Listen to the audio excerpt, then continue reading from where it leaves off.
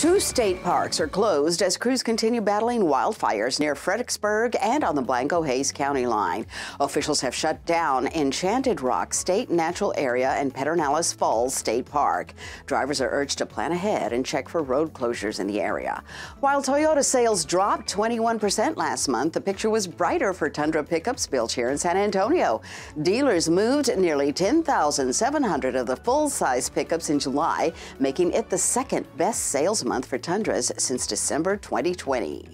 A federal judge has struck down restrictions on Texans trying to register to vote. The bill approved by the Texas legislature last year required people who register to vote using a post office box to provide proof of a home address, such as a utility bill or driver's license. The judge found that the plaintiffs had suffered direct harm to their First Amendment rights.